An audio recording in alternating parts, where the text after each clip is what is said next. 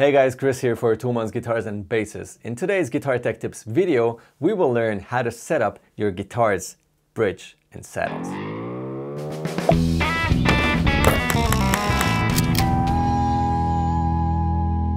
In this series, I want to show you how to get the most out of your guitars and how to fix the most common issues. I want to use as few special tools as possible to make it easier for you to follow my steps. You need 3 steps to set up your guitar properly: neck, nut, and the bridge. This time we'll focus on the saddles and the bridge, but we also have episodes on neck relief and nut adjustment too. You'll find those episodes on the channel, and while you're there, maybe hit subscribe and ring the bell. Would help us a lot. Thanks. There are quite a few bridge types.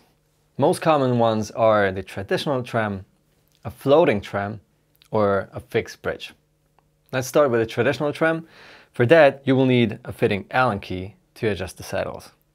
The basic idea is to follow the fretboard radius with the saddles. On a tremolo like this, you have to do this per string manually. On a Gibson style bridge or on the Floyd Rose, this is preset, so they have the ideal radius already. You don't have to worry about this. Next important thing to know is that the low E string needs the most space and the high E string needs the least to ring out properly without too much fret buzz. How can you check if the strings are too low already? Well, check all the frets on the guitar and bend all the notes to see if there's too much fret buzz or if the notes choke out.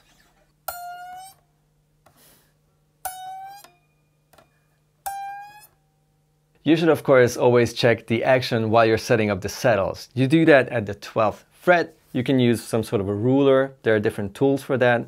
And I'll give you some numbers that can help you. Try 2 millimeters on the low E string, then 1.9, 1.8, 1.7, 1.6, and 1.5 on the high E string. That's considered a basic setup. If you don't have too much fret buzz, you can of course go even lower than that. And that's how it should sound like.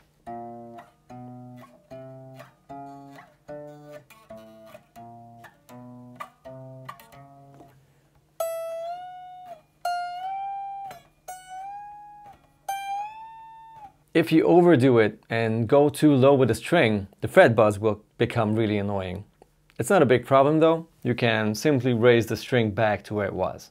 On most basses, you will do the same thing. You will have a saddle per string. You'll just have to have the fitting Allen key to adjust the height.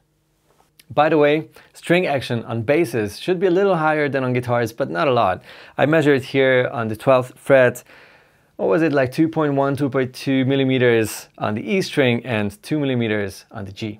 On telecasters, the whole procedure will be very similar. If you have 6 saddles, so 1 saddle per string, you do the same thing as on Strats. If you have the 3 barrel type saddles, you will have a screw per string. On most Gibson Epiphone guitars and guitars of other brands that are similar, you will have a tune-o-matic style bridge. On this, you will find 2 wheels, one for the low E string, one for the high E string. You can adjust these strings per wheel, and you don't even need a tool for that. As told before, you don't have to worry about the radius. Last but not least, Floyd Rose bridge. It's not going to be that complicated. You have 2 posts here and here. With these, you can set up the action, the string action for the low E string, the high E string, and as told before, you don't have to worry about the radius. There's one really important thing to do. You have to release the tension on the strings before you do this. If you adjust the posts without releasing the tension on the strings, you will destroy these blade edges of the trem that sit on these posts. And now, let's take this Strat for a test ride.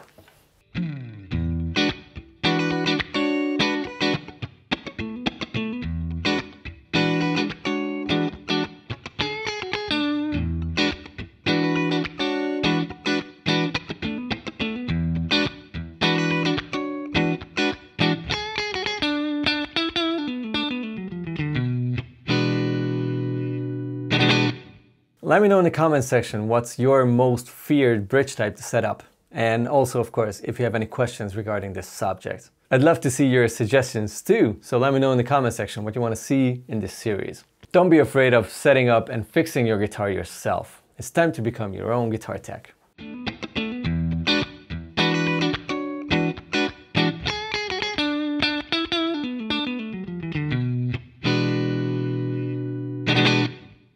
Cheesy!